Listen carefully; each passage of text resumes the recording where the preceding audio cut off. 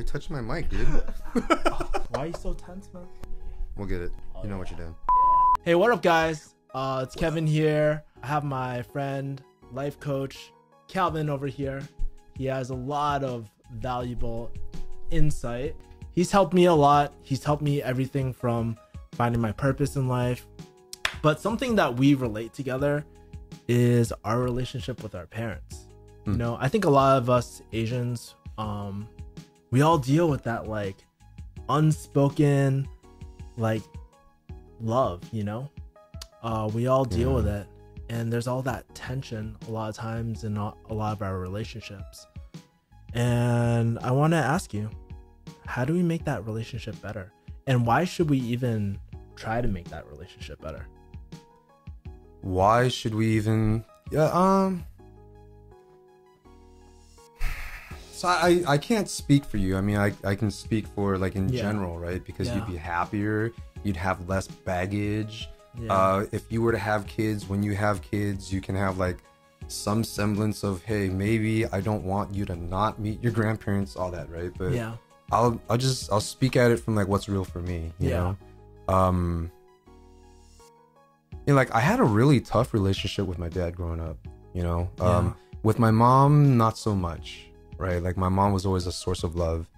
But my dad was tough, man. Like he was a prisoner of war in Vietnam, and like his dad died when he was 14. His mom died from giving birth to him. Like that's some like old world shit, right? And so like the man's just like had a lot of trauma in his life, and kind of that trauma in his life turned into trauma in my life growing up from him raising me, you know? Like and dad, like I love you. None of this is to make you sound bad or wrong. It's just what was, you know? And so like it was just always a really tough relationship. And I think for the first 20 something years of my life, I was content to just say, you know what? I am never gonna be like my dad. And just kind of like, that's it, right? Around the time when I was 24, 26, around there, I had graduated from college. I started to have that space in my life where I could get to know myself better, kind of grow as a human being and not just like a student or this kind of trying to figure out my professional life sort of thing. I had two dreams, man, like where I had two dreams that like I'd woke up sobbing and like deeply crying from. Holy shit. And in those two dreams, my dad died, you know? And it was kind of weird because like, I was like, you know, like my relationship with my dad was changed. I figured, and I kind of like looking back, I realized that if my mom, it was like a dream where my mom died, I'd be really sad. Or like in my real life, if my mom died, I'd be really sad, but I would have felt more complete there, you know? But like, there was just such a disconnect with my dad where I felt like if he were to like die and I were to lose my dad, there was just so much unresolved stuff. And in kind of like experiencing that dream, it just said, dude, like, however shitty I felt right now, it was just going to be that much more painful unless I would just like swallow my feelings. When I lost my dad, like if I didn't heal that. And I just realized there was a lot of work to do there. You know? That's crazy. As you're talking about it too, like I feel it, man. I feel every single thing, because like my dad grew up without a father. His father died when he was like 8 or something like that, and he had all this trauma. Like no one ever taught him how to be a man, you know? And it's just this constant pain and struggle. And a lot of times like our parents, they don't know any better. And I think the thing that's so beautiful is that you understand where your parents are your dad was coming from, you know? And I think the second thing is like, for most of my life, I never wanted to repair my relationship with my dad. I was like, fuck this shit. Like, fuck him. Right. Like, move on. Like, do me. But it wasn't until recently where I wanted to make that outreach. And just like you, like, I basically had a very similar, like, sort of dream or realization in my life where I was like, I want to make it better, you know? Starting today, I want to make my relationship with my dad amazing, you know, because we only have so much time with them. So let me ask you, so after your dream, what happened after that? I didn't really have a sense of what I was going to do immediately, but it was just this kind of like this hurt that got like it's just like this hurt that like awoke something in me, and I didn't know what to do with it. It's like the fucking baby's crying. I don't know how the fuck to make it shut up. That's really what it felt like.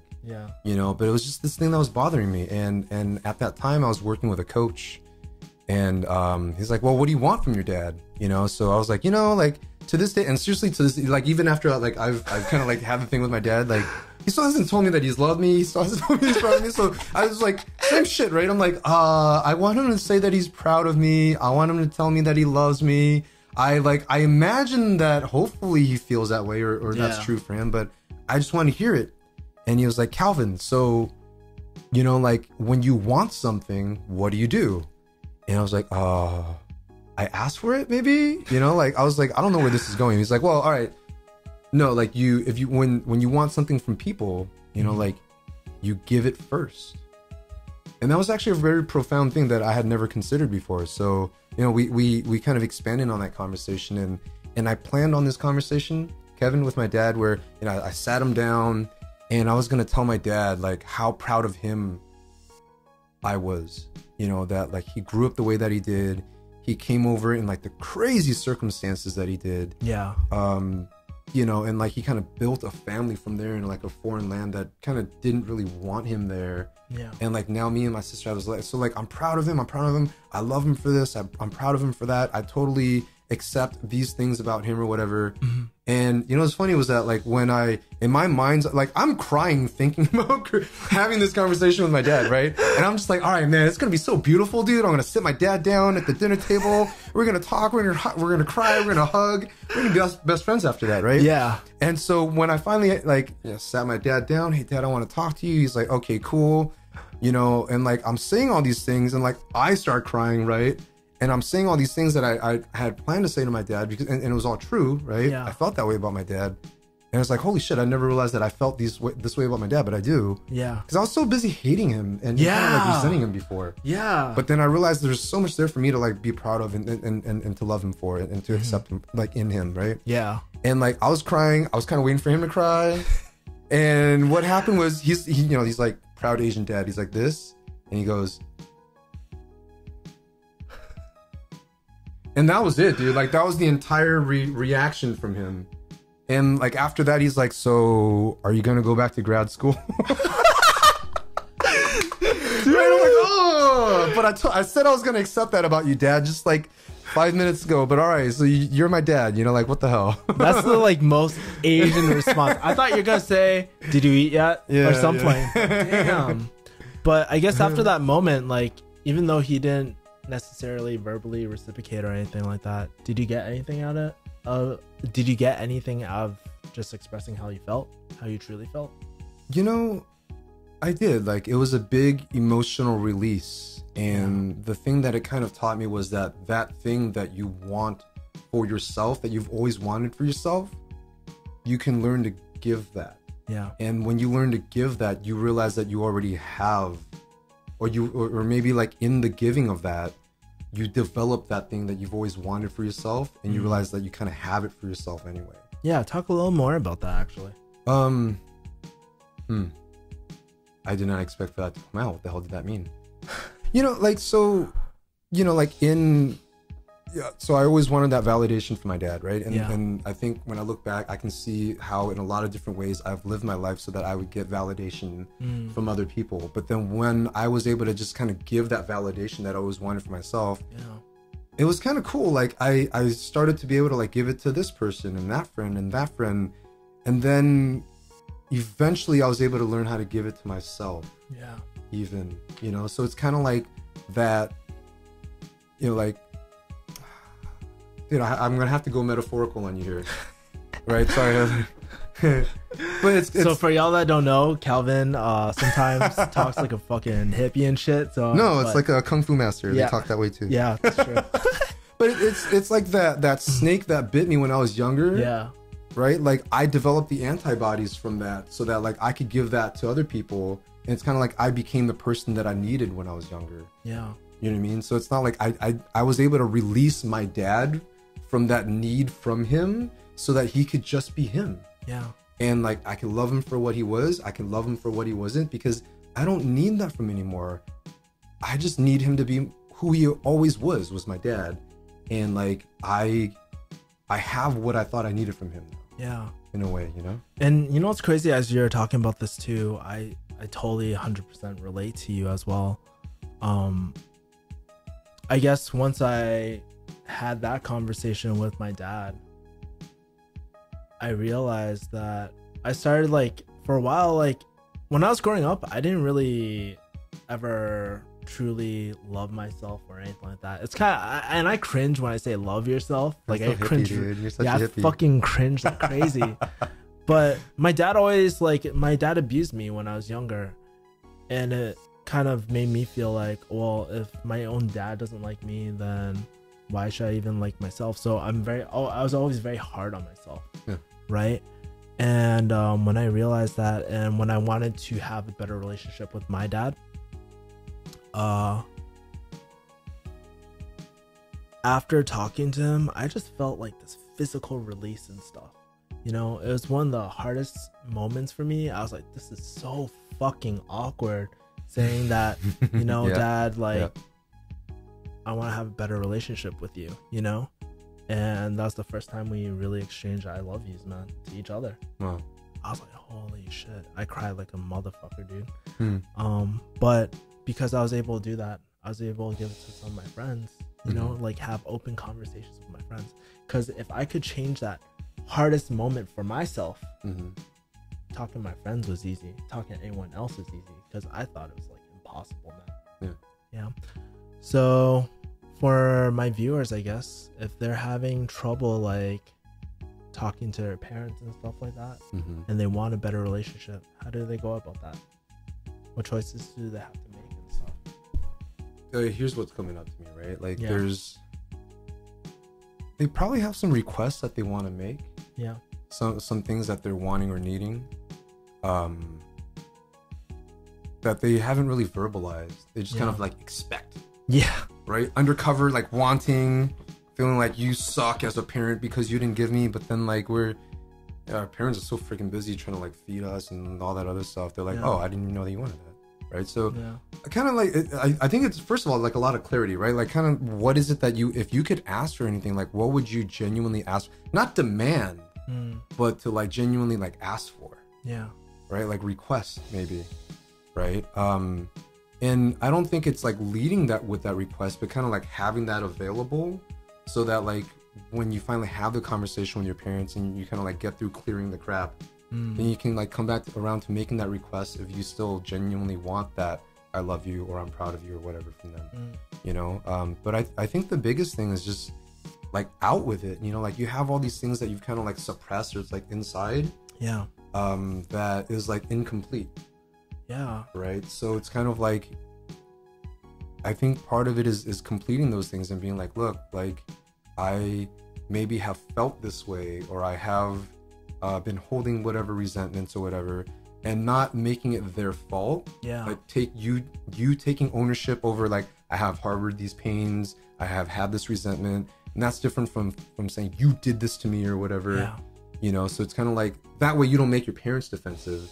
You're kind of taking ownership over stuff like, hey, this is what I have been doing on my side about it. Yeah. And then saying like, and then there's a lot of letting go. Like without letting go of the crap, there's no space for like the awesome shit that you could really experience with your parents. Yeah. If you're not letting go of like all that baggage from before. Yeah. So it's kind of like, I think part of it is like unpacking and just saying like, hey, I'm letting go of these things right here because this is what I would want with you. And I think, you know, like taking some time to understand like what is it that you want from your parents, and are you giving it to them? Yeah. Right? Like, are you giving them the love? Are you giving them the pride? Are you giving them the acceptance? And I think it's easy to feel like, well, they're the parents, they should go first. But it's kind of like, well, if you're adult enough to hear this conversation, you're adult enough to go first. And in the end, I don't think it matters who goes first, as long as you end up where you want to be, which is an awesome relationship. Yeah. And I think some things that are really hitting home for me is like have a real talk, have a heart-to-heart with them, you know, including like your intent of the conversation, you know, and just know that it's coming out of love. You're not saying this because I want to get revenge on you for taking away my toys when I was a little kid, you know, like like I think that's the thing, like letting them know that you want to have a better relationship. You know, if that's truly how you feel, just tell them. And sometimes we like go into a conversation like thinking it's gonna go like this, exactly like this, right? But it's never like that, you know. And I think part of it is just having confidence in yourself that things are just gonna come out very naturally. And because it's you've been probably thinking about it for years and years now, and it's just gonna come out fucking beautiful, man. One more thing, if you don't mind, is I think it'd be really helpful to just release any expectations. It's a big letting go conversation, right? You're like letting go of like the hurts and the BS from the past or whatever. But also I would urge to like release any expectation for your dad to cry and hug you, for example, so that you can just be really present with your mom, with your dad, sister, brother, whoever you're having this conversation with. And just kind of like release the expectations. You just purely intention, which is to heal and come back to whatever. And it might take a couple conversations. It might happen in that conversation. The love might, that love that you want to have might be present in that relationship, like by the end of that conversation, but maybe not in the form of the crying and the hugging that you want. It might just come in the form of like a softening of the posture. And like if you can just release the expectations so that you can be present to what is, you can play off of that. And you know, to follow up on what you're saying, I think releasing your expectations is very important, but also like if you do it, fucking love yourself, man, for doing that, because that's one of the hardest things to do in life. And just realize that, dude, you made a choice to make your life a little bit better, you know, not to settle for just bullshit or anything like that, you know. And just give yourself a pat on the back, you know. And fuck, dude, if you actually do this, dude, reach out to me, man. I'll fucking hug you, fool. But all right, I fool. But like, guys, I encourage you guys to just challenge yourself, man. And in the comments below, if you guys reach out to your parents, let me know your story. Whether it's like, whether fucked up shit happens, it didn't go the way that you want, or you guys shared a hug, or maybe even I love you. Just share it in the comments, guys. Anyways, guys, thank you for watching our video. If you guys want to follow Calvin, I'll put his information below. And we will see you guys later. Peace, guys. See you guys later. Thank you.